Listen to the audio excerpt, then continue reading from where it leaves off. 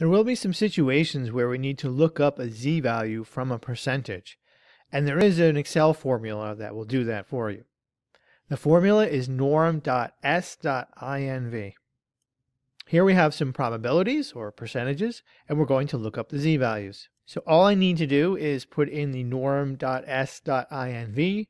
put in my percentage, in this case 0.99, close the parenthesis, hit enter, and there's my z-value, 2.326.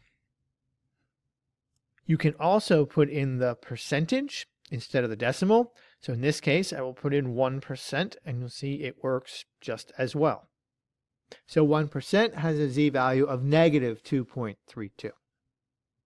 One of the interesting things about this formula is that it's actually more accurate than the charts you find in the back of the book. The charts will only go to 4 decimal places. Microsoft Excel will actually go beyond that. And that's all there is to it. If you need a z-value from a percentage, just use Nom.S.Inv.